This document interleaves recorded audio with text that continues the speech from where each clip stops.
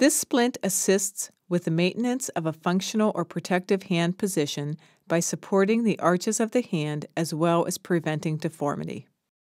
This splint is indicated when the patient has decreased range of motion, for contracture prevention, or as a post-operative positioning device to immobilize in a neutral position. Applying the resting hand splint. An elastic bandage or a gauze roll can be used to secure this splint into place. Place the patient's hand into the splint and gently seat the wrist flush into the splint. Beginning at the wrist, wrap the elastic bandage twice around the wrist to prevent migration of the wrist. Then, continue wrapping the elastic bandage up to the wrist and cover the end of the splint. Wrap the elastic bandage back down to the hand and around the palm and fingers. Wrap the thumb separately into the thumb groove. Wrapping the thumb separately from the fingers provides better control of the splint position and prevention of splint migration.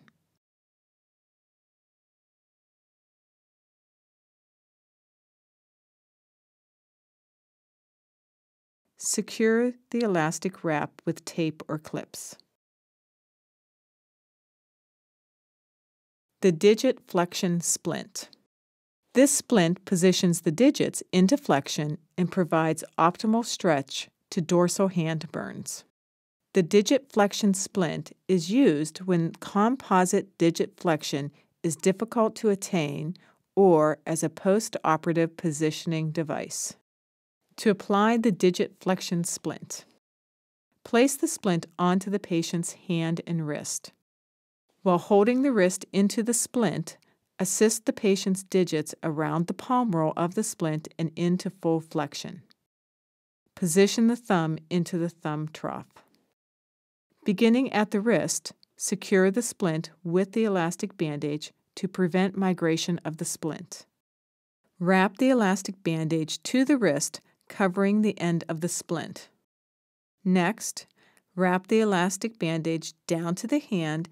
The thumb should be wrapped separately into the thumb trough. Use some extra gauze pads for padding the knuckles over the MCPs and the hand dorsum, as well as the MCPs and the IPs. Using the elastic bandage, wrap over the dorsum of the hand and the fingers, pushing the fingers into flexion. Then, wrap the elastic bandage around the wrist and over the rest of the fingers. Continue wrapping the elastic bandage around the wrist to finish. Secure the elastic bandage with tape or clips. Pan extension splints are used for post-operative immobilization of a skin graft to the palm or the volar surface of the digits or wrist. It may also be used for contracture prevention and management of the palm and digits. This type of splint is most commonly applied to young pediatric patients. The wrist and digits are positioned in moderate extension to place the skin on stretch. To apply the pan extension splint, line up the thumb and wrist into the splint and hold the wrist securely. Once you have ensured that the wrist is well seated into the splint, wrap the elastic bandage twice around the wrist. Next, wrap the elastic bandage up the forearm and over the proximal end of the splint. This will help minimize splint migration and keep the splint positioned correctly. Once the wrist and forearm are secure, wrap the elastic bandage back toward the hand and secure the thumb by wrapping the elastic bandage into the web space and pulling slightly back toward the wrist. Make sure that the fingers are not curled under and are properly aligned before wrapping. Finish applying the elastic bandage and secure with clips or tape.